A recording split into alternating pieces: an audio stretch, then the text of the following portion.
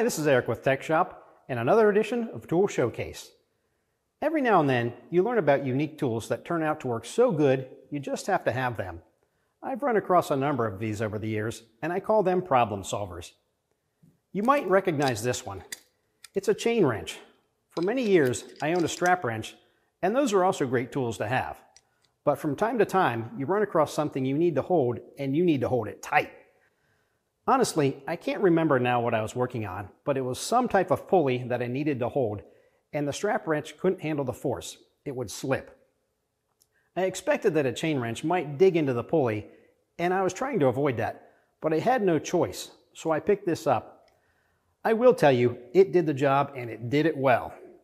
I did dig slightly into the pulley, but it was a small mark, and I was able to smooth out the nick so it wouldn't cause any wear to the belt. As you can see, this still looks new.